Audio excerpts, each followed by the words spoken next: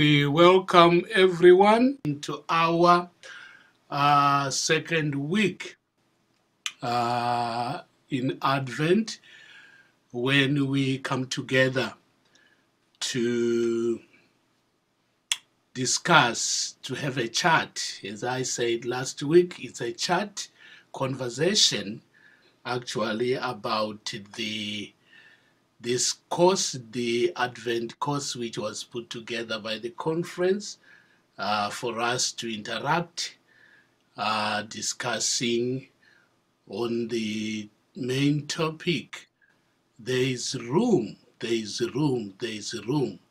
So last week we met and we were talking about room for you, me, and us all. And this week, our topic is there is room for difference. There is room for difference. So in this topic, I'm going to bring a number of things to share with you, and we will also be sharing, having conversation, and there will be some readings in this study. There will be also a film that I will share, and we will watch that film, and also the hymns that we will also engage with. So, welcome everyone. I just wanted to give this introduction to this evening's study. There is room for difference. There is room for difference. And the nativity character in this study, in this evening's conversation, is wise men. Wise men is the nativity character. The wise men traveled a long way following a star to find the baby Jesus and worship him. They probably came from Persia, modern day Iran, and they were not Jewish like Jesus, Mary, and Joseph. They were Magi, men who studied astrology. This was forbidden for Jews and for followers of Jesus. And yet, God chose to write a message in the stars to these Magi, and they responded to God's invitation. The Bethlehem stable has room for people, for many religious and ethnic identities, even people who might not expect to find themselves there. So, have you ever felt like a religious or cultural outsider? As you reflect on this question, I'm going to share a hymn here. This is the hymn, Long Ago Prophets Knew. Long ago prophets knew.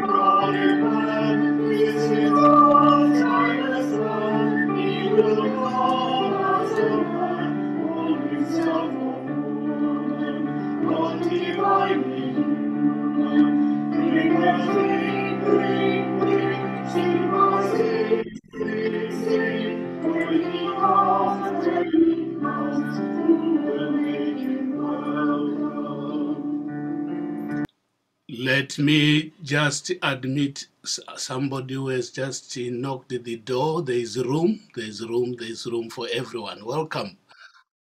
Yes, you're welcome. There's still room, there's room for everyone. Now let me ask Samuel to give us the Isaiah reading. The reading is from Isaiah chapter 11, verses 1 to 10. A shoot shall come from the stump of Jesse, and a branch shall grow out of his roots. The Spirit of the Lord shall rest on him, the Spirit of wisdom and understanding, the Spirit of counsel and might, the Spirit of knowledge and the fear of the Lord. His delight shall be in the fear of the Lord. He shall not judge by what his eyes see, or decide by what his ears hear. But with righteousness he shall judge for the poor, and decide with iniquity for the oppressed of the earth. He shall strike the earth with the rod of his mouth, and with the breath of his lips he shall kill the wicked. Righteousness shall be the belt around his waist, and faithfulness the belt around his loins. The wolf shall live with the lamb, the leopard shall lie down with the kid. The calf and the lion will feed together, and a little child shall lead them. The cow and the bear shall graze, the young shall lie down together, and the lion shall eat straw like the ox. The nursing child will play over the hole of the apse, and the one child shall put his hand on the other's den. They shall not have or destroy on all my holy mountain, for the earth will be full of the knowledge of the Lord, as the waters cover the sea. On that day, the root of Jesse shall stand as a signal to the peoples. The nations shall inquire of him, and his dwelling shall be glorious.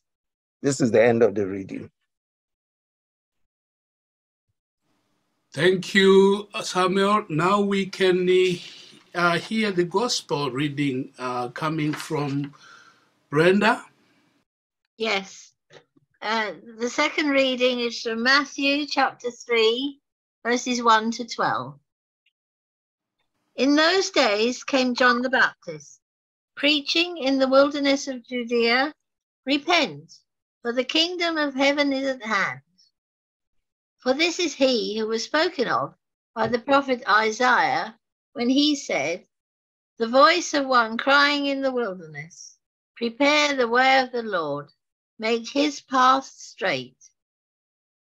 Now John wore a garment of camel's hair and a leather girdle around his waist, and his food was locusts and wild honey. Then went out to him Jerusalem and all Judea and all the region about the Jordan, and they were baptized by him in the river Jordan, confessing their sins.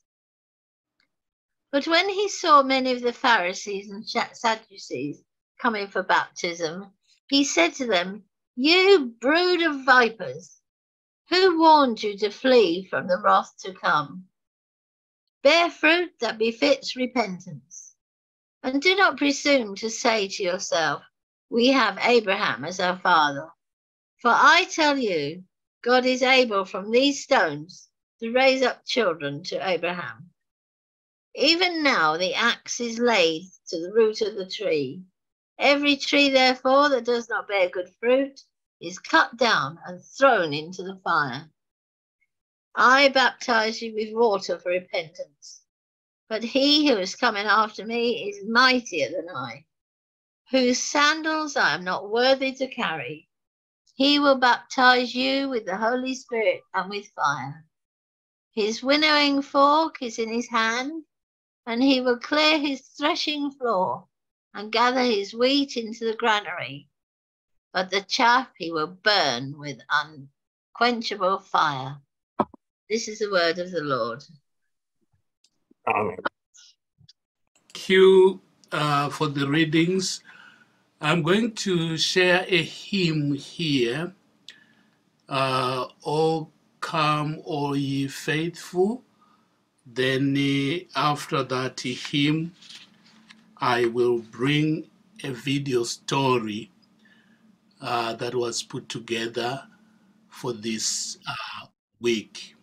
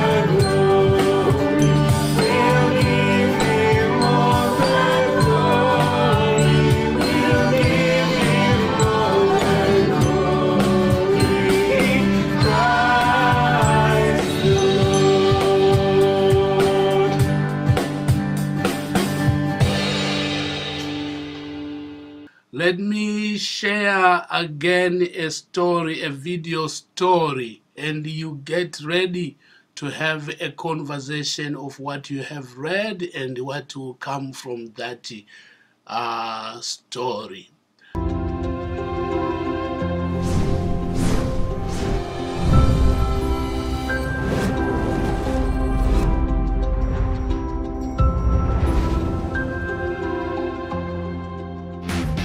Hi, I'm James. I'm the youth president for this year, and welcome to my church in Clifton. And today I'm going to be taking you through what neurodiversity is and how churches can help people like me. I am a person who lives with multiple neurodiverse conditions, ADHD, autistic traits and dyscalculia. Over my lifetime I've had multiple problems. In mathematics I can add and subtract reasonably fine, but ask me to divide or times and I'm of no use to anyone. In social situations I am unable to read emotions or the meanings behind stuff. There have also been positives, however. I've been found to be creative, a good problem solver, and fantastic at literacy skills. Before we begin, it's important to explain what we mean by neurodiversity. Examples of neurodiverse conditions are attention deficit hyperactive disorder, autism, dyslexia, dyscalculia, dyspraxia, dysgraphia, and Tourette's. There are multiple things churches can do to help people like me, and these are: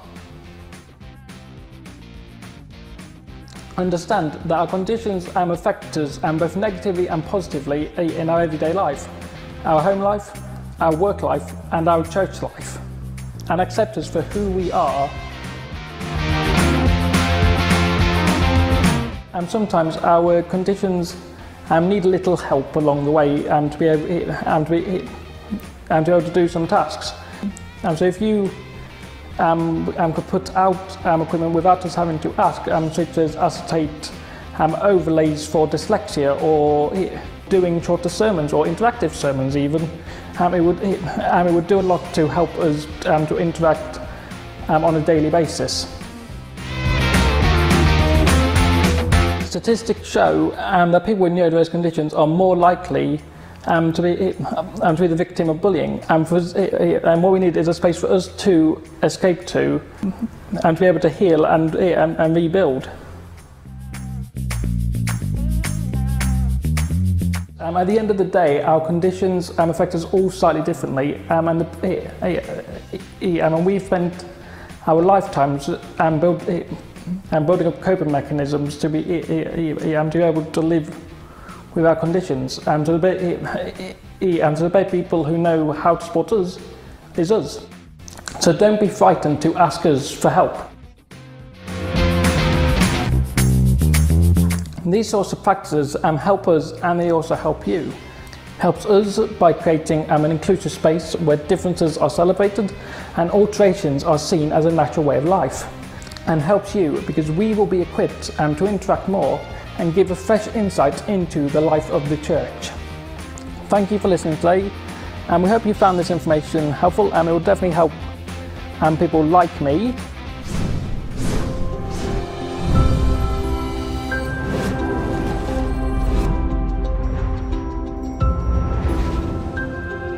Welcome back. Yes, so that was the story, the video story in connection with our topic for this evening, which is there is room for difference. There is room for difference. And if we connect that story with the readings for today, starting from the Isaiah reading and also the Gospel reading, what is it that come into our minds? Can we share? Can we feel free to share our thoughts as to whether there is any connection here between the topic, the readings, and also the video story? Yeah, I just want to point out, I was very touched by this video. Yes, there is room for difference. I've actually observed this in the churches when, as I go along in the churches. We find that sometimes we find people who are, they may be disabled. They come to church and they want to be interactive with the others in church. They want to feel like he's saying he feels safe. It's a safe place coming to church. They might have other disabilities, but what I've observed in churches is that we do not accommodate. Sometimes we do not accommodate people who have got disabilities. Like this one, this young man, he has got autism, and they have a lot of abilities which they can do, which because we do not ask them, because we think because they are disabled, we don't want to include them in whatever, in the running of the church. Some of them are very good for things like arranging flowers, arranging chairs, or even in the choir, if they cannot do the physical things. There are quite a lot of things. And also another thing that I've noticed, which has now changed a lot in the churches as years go by, there is they've made the entrance accessible for wheelchairs. Though I still have to see some churches doing the same. They, when the disabled come, they need to be free to move their, their wheelchairs, but sometimes they not included with that. Nothing is done, or toilet, what do you call it? Toilets. Disabled toilet. Now it is coming up, but in some years back, there were not even no toilets, no humps or nothing to accommodate them. So they were not included as part of the. So I think it's very important that we include whoever is in our congregation. If they've got a disability, they have something to give. If we were to ask them, we like he says in this young man, he says, ask us, because we don't ask them. We think that we are embarrassed, I think, to ask. We think that because they are disabled, we don't ask. So it's very important that we ask them, because they've got so many talents they can bring to church. Thank you, Joyce. Thank you, Joyce. That was Joyce sharing her thoughts. Yes. Thank you very much for sharing your thoughts. Anybody who wants to say something? Good evening, everyone. Praise God. Hallelujah. Yes. Hallelujah. Yeah, praise God. I am able to speak today, and God has given opportunity to join all of you this second week of Advent. So, yeah, I believe as our sister is talking about the disabled people, and the Lord has given us a wider, opportunity by coming in this world. Because if you remember, before he was ascending into heaven, he said that go in the world and beyond any race, religion, and color, preach the gospel. And that was his promise. Because when we remember Israelites didn't listen to him, they didn't believe him, then he asked the disciples to go in the wider world and spread the gospel. And today, when we see, when we read the gospel, when we read that Isaiah scripture, that uncommon things are going to happen. I mean, unusual things will be happening. And that what we are seeing, unusual things, what Lord wants us to do, to welcome everyone beyond race, religion, color, in the church, in this community, where we can spread the gospel, not just by preaching or teaching, by the way we live, by the lifestyle we have, by just offering them a cup of coffee, as our church has started. I really love that idea. The coffee evenings, which are started by St. Andrew's Church, and I believe many other Methodist churches are doing the same. That this what Lord really wants us to. If there is any disability, if there is any difference of opinion, if there is any difference of color, difference of faith, everyone should be welcome, because this was the whole purpose of Lord coming into this world and sacrificing for us, that he wants to save whole of the world. Not just one area, not just Israelites. Today, all are the present Israelites. He wants us, he's welcoming us, and he wants us also to spread this message to everyone in our own capacity, wherever we are, in the offices, even in the church, wherever we are, wherever at our workplaces. As in gospel said, that we should have a life like Christ. So that should be spoken. It should be manifested through our attitude, through our speech, through our character. And then people, they may follow us. And when it comes to church, everyone should be welcome. And we should not segregate people. Oh, this, and we should not be judgmental even. That, oh, this person doesn't need the word. How many times I tell them, no, this person doesn't need the word. You never know when is the turning point in one's life. We must not give up and share the love. The Christmas is just about love. That God so loved the world, he gave his only begotten Son. So this is the true message that we can share and make room for everyone in our life, in our homes, and in the church. Thank you. God bless. Yes, thank you, Akila. Thank you for sharing, for such a powerful sharing. It's quite diverse. So I think we are beginning to see here the meaning of the subject. Then I was also reminded that, remember, we talk of Advent calendar, which is coming with the different themes. And last week, in our first week, the theme was hope. And for your information, you are reminded this week that the theme for this week is peace, right?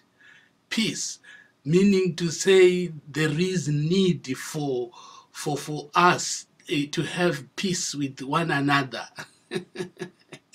Peace with each other, irregardless of differences. But then I was thinking, think of enemies.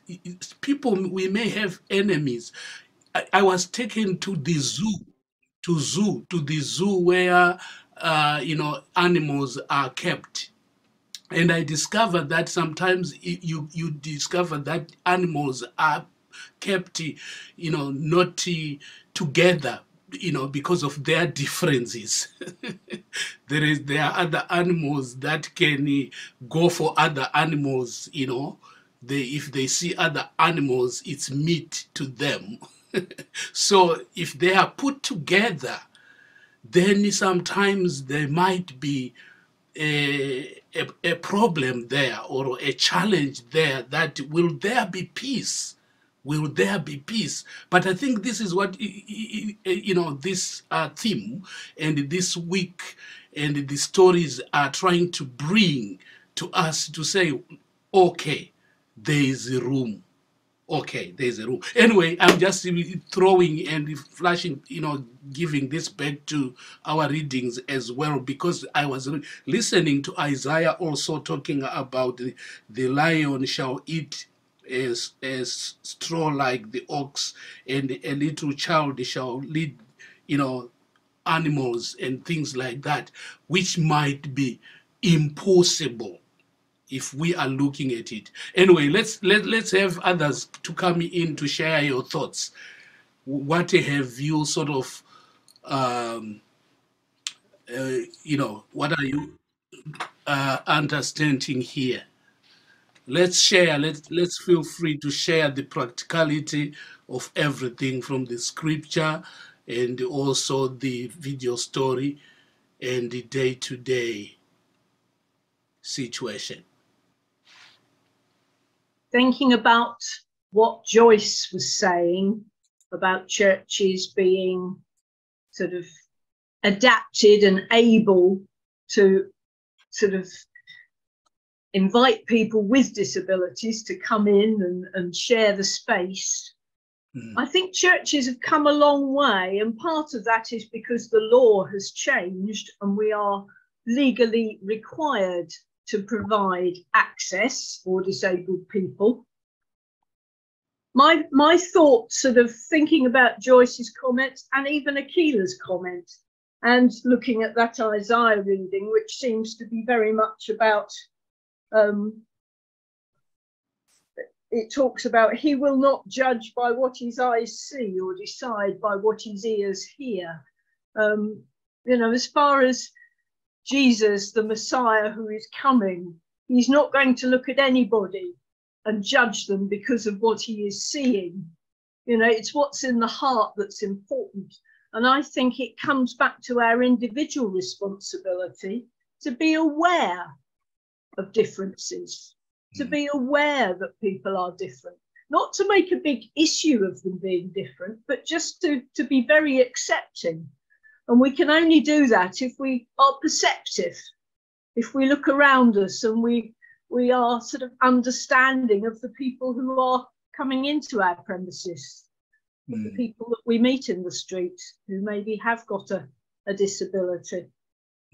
I think we're much further along this path than we were 10 or 15 years ago. We've still got a long way to go. Yes, thank you. Thank you so much. We still have a long way to go. And I think it's important that all this is coming, to us, to have these conversations actually. They help us to build on, yes, what we have already done and what we may also think of doing. Now, yes, any other thoughts? Yeah, I would like to say, take this from the piece that is from Isaiah chapter 11, verses 6 and 7. I think you briefly touch on that, whereby all the wild animals, including the vulnerable and all this, were able to live together. Yes. But at this time, we say the peace of the Lord allows us to look at through others other way. We thought Jesus himself, the Bible attributes peace to Jesus himself. But then if you compare to this the world we are living in, if we're able to forgo our differences, as the animals here in Isaiah chapter 6 and 7, if you're able to forgo our differences, then the world will be a very peaceful place to live. Yes. You see, our differences. So, because Jesus himself is peace. Is peace. So it seems like as humans, we have problems. We are the problems ourselves. You see, we thought we are powerful than others. We discriminate and all those. So that's why we are having this problem. But at this time of the year, whereby we are expecting the birth of Jesus, the peace himself coming into our life, I think we should give it a chance to live within us, because peace, as I said, the Lord allows us to look at others through heaven's eyes. And it helps us to look through to bring peace among ourselves. Other than that, if we don't forgo our differences, there won't be peace. Yes,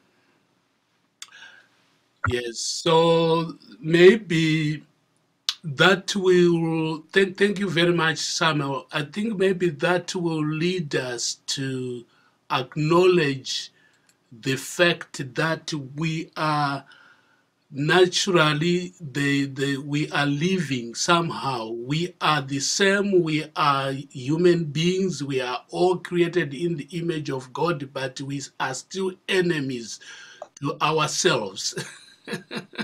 That's true. Yes, we are still enemies to ourselves. And I was going to now I have 3 questions for discussions, and this will lead us to the first question, which is saying, which people groups seem to be your natural enemies?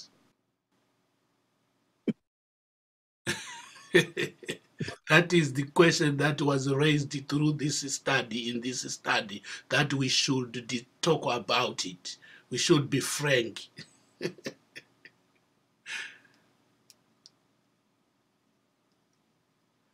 Which people groups seem to be your natural enemies? Because we have been given already from the scriptures that even animals, they are also grouped, isn't it? And animals which cannot play together. but they are all called animals. And Isaiah has prophesied that when the Prince of Peace comes and he is welcomed, then those enemies shall start to relate and to work together. So let's shift now. The question is asking us to shift from animals, right? We have seen animals, we know animals. If you go to the zoos, you know what I'm talking about. So let's come back to us as human beings, and it's clear which people groups seem to be your natural enemies. I would say Christians ourselves, because we are Christians and it seems like we don't live in peace. To me, if in terms of groups, then I would say Christians. We got my opinion, because it seems like we differ in a lot of ways. We are enemies on our own. Yeah. I would like to add that naturally we tend to gravitate towards people that we share a lot of common features with. Yes. So it could be a common language, it could be common beliefs, ideas, ideals, religion. And so anybody who falls within that, naturally we gravitate towards. And those who fall outside of that, that sort of group, we tend to sort of keep them in the margins until we get to identify certain things with them, certain common grounds with them, before we bring them in towards ourselves. Right. So to answer your question then, natural enemy, humans, we are our own natural enemies because of what we use the differences. So somebody doesn't believe in God, okay, that person cannot be my friend because they'll corrupt me. Somebody doesn't believe in a certain thing that I believe in or hold dear, I would keep them at arm's length, which is what we do as humans. All of us do that. And that's, yeah, so thank you so much. May I know who was contributing? It's Nancy. Is my name not showing? Nancy, are you the one who is using Samsung? Yes. Okay, I better go in and change, but I don't know how to do it. If you don't mind, please do. I will sort it out. Let me try. Okay, thank you, Nancy. Thank you for that contribution. Yes. Can I say something? Yes, please. I don't know. I was reading something some time ago when I talk of religion itself is the opium of the masses. Because it seems like, as Nancy said, I'm a Christian and a Muslim, because we don't belong to the same sector. There's always some there's a conflict. So yeah, it's something that I've been thinking about all along, and it seems like it creates a lot of confusion. You see, in terms of peace, because I don't belong to a sector, and that means that person is an enemy or something like that. So I don't know how that could be sorted out, but it's a problem. Right. Yeah. Thank you for sharing that. So we are. I think we are trying to identify here the groups that seem to be, natural enemies. We have identified us ourselves, in that category. Anybody who wants to share something before I ask another question next to that one?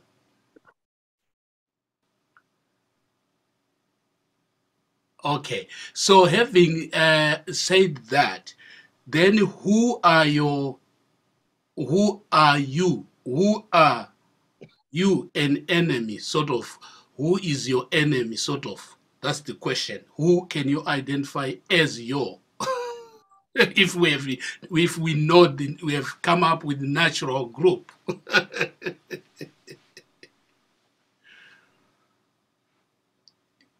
You wanted to say something, Samuel? We are our own enemies. We are our own enemies. Right. Others.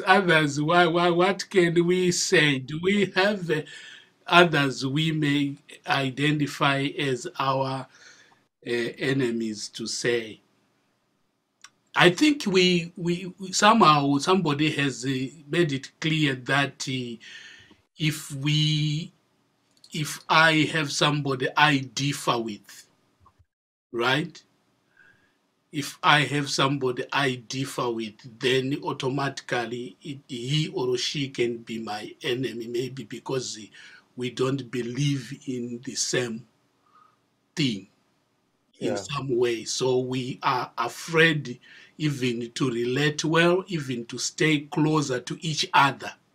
There is no trust, isn't it? Yeah. Somehow, like we talk of animals, you know, like the animals we identified, listed through Isaiah, that naturally, if you know, this animal is put together with this one, there's a fight. Naturally. Okay. Maybe another question is, which people groups might feel unwanted in the Christian church? Which people groups might feel unwanted in the Christian church?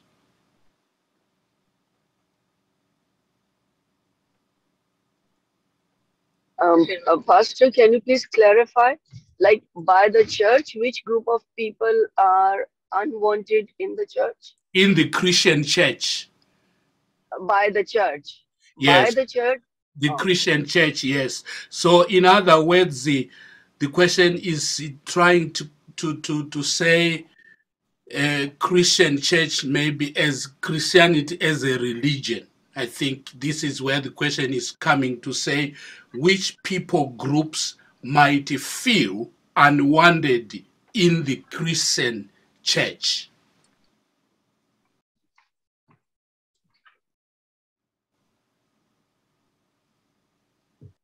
Is that clear now, Akila? I think there will be in some churches, people of same-sex marriages might feel unwelcome. Right.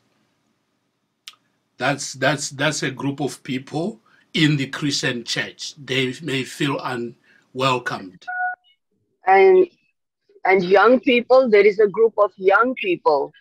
Right. The way they, because I have heard some very true stories about them. They just left the church while there was a sermon because they felt like that it is a direct attack upon if they are wearing ripped jeans or upon their outer appearance. So it is becoming difficult for young people. They feel like that their presence, they are unwanted in the church. Right. Young people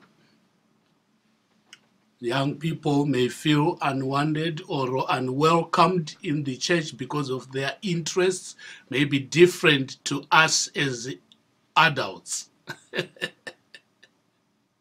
Yes. Okay, I get that. Any other thoughts?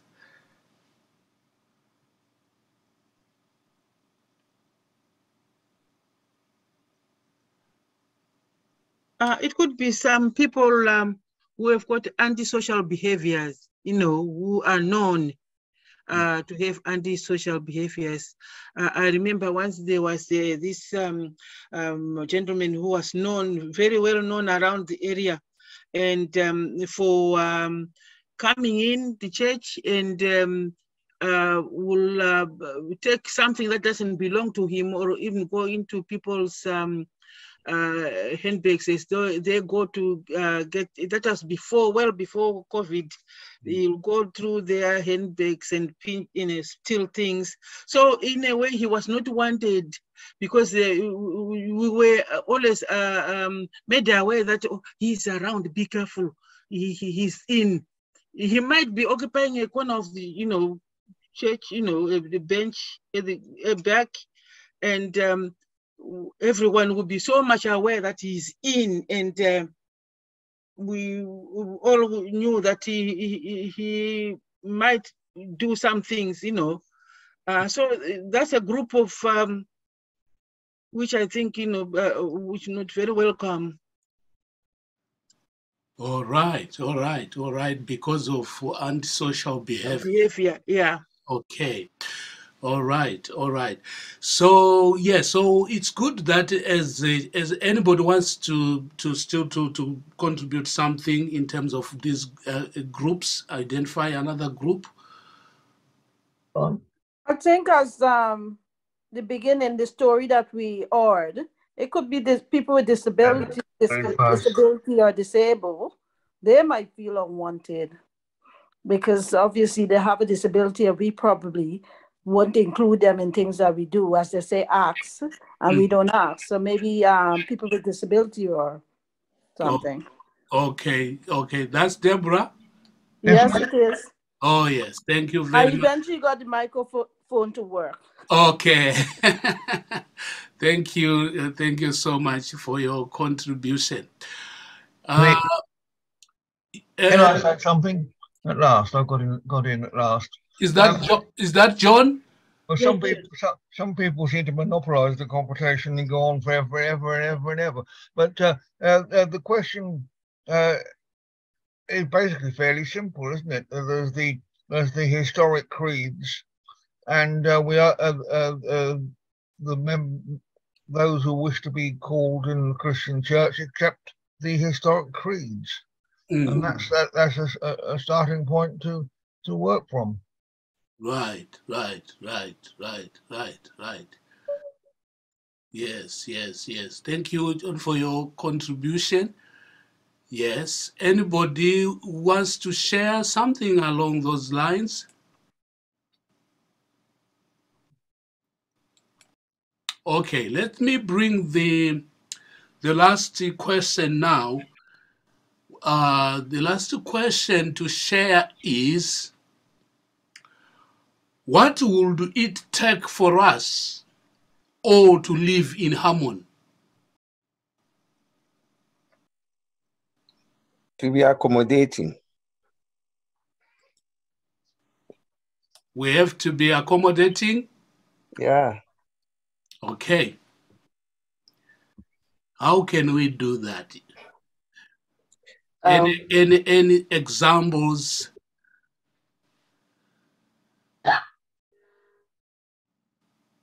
Because sometimes it's easier said than done.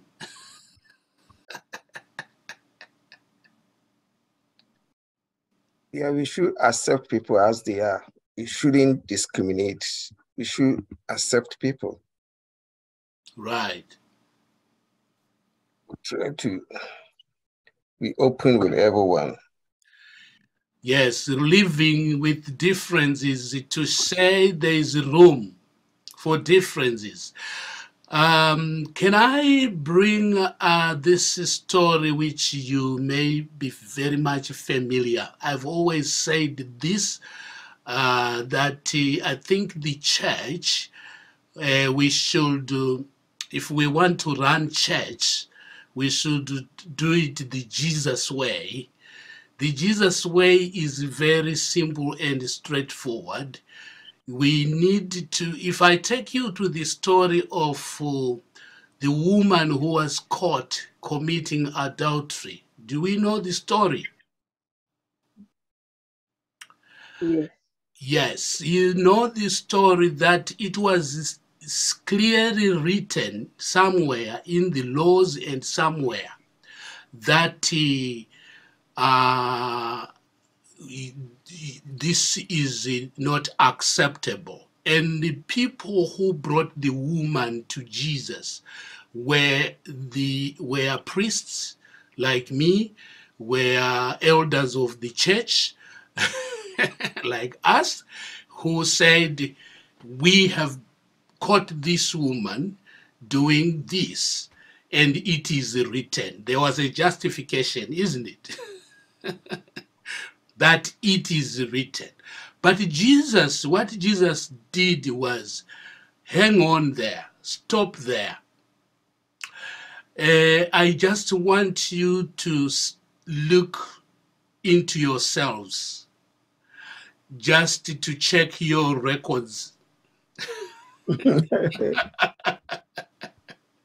Check your records individually, right? I'm not stopping you from stoning the woman, but I'm saying check your records first to check whether you are clean, right? And if you are 100% clean, then you take the stone and stone the woman. Then Jesus went on to write on the floor, writing on the soil, on the sand, giving them time. By the time he looked up, there was no one.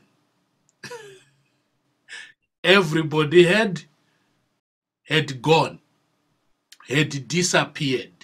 So why was Jesus helping these people? Can we say he was exonerating sin, or he was encouraging sin, or whatever?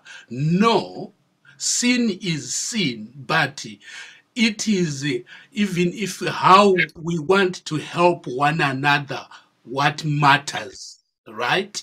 We help each other with love.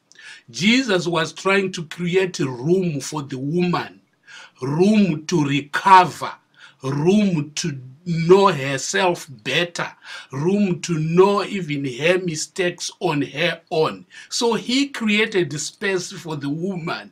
So to me, Jesus was saying there is room here, right? Even for you as a woman.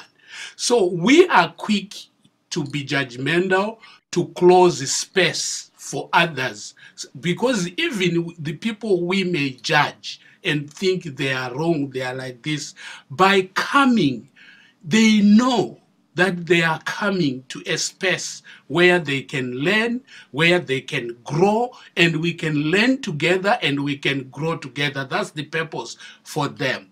But if we put them off quickly, because by seeing them with our naked eyes and judge them quickly, that's what Jesus discouraged. And Jesus did not condone the woman's sin.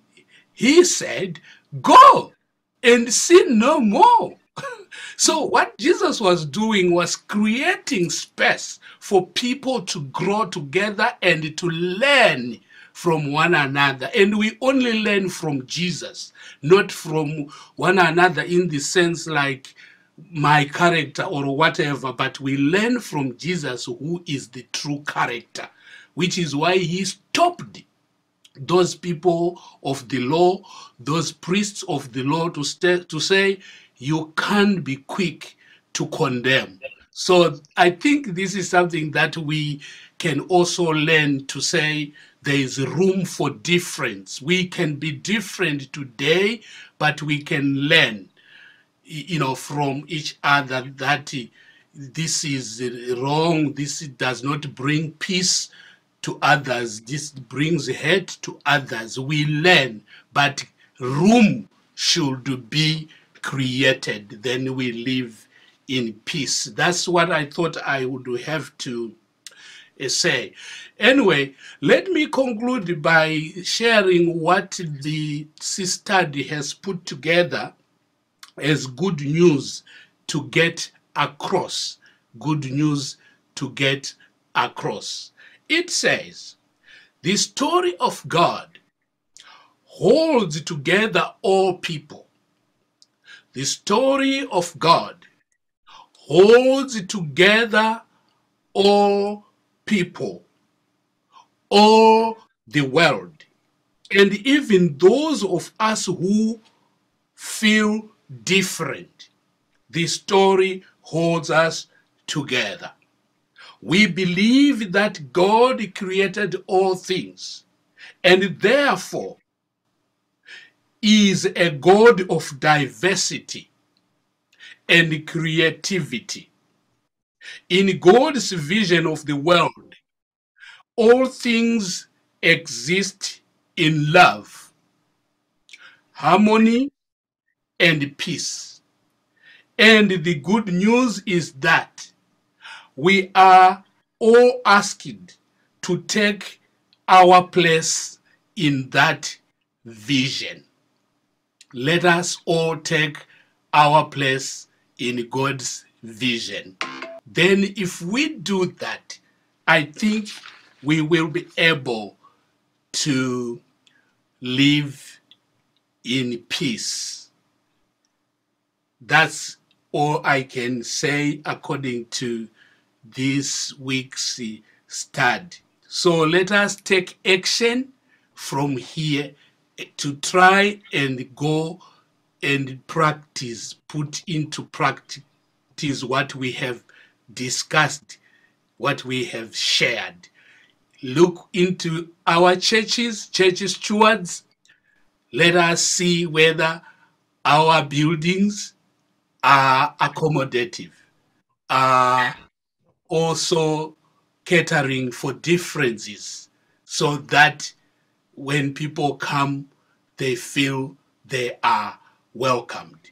The way we talk to people, let us make sure we create an environment which is inviting even to discussion, to a topic that can be show difference among ourselves.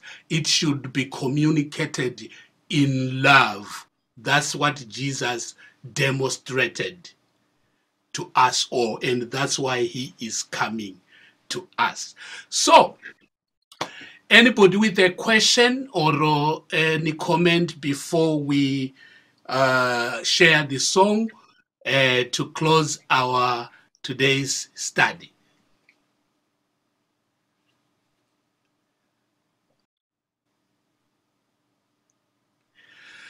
Okay, thank you for joining us. I thought I would share the hymn before we share grace with one another. I could also share joy to the world, the Lord is come.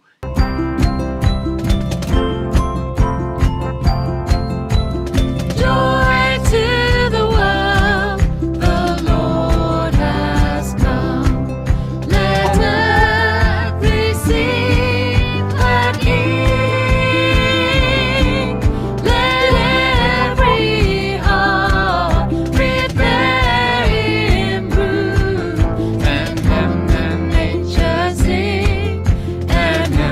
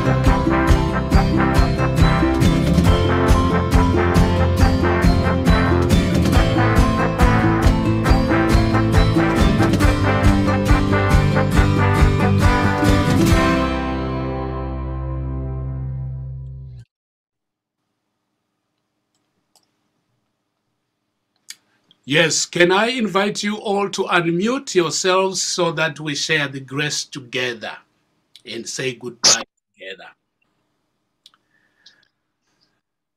Yes, please do unmute yourself. I want to hear your voices. There is room for different voices.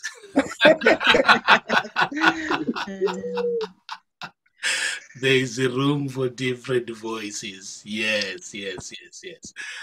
Yes, yes. Thank you so much. Good to see your face, to see you, Akila, there.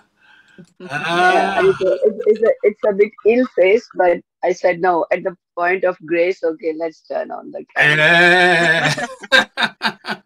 Wonderful. Good to see you. We thank God that you are able to join us. So we thank God for healing.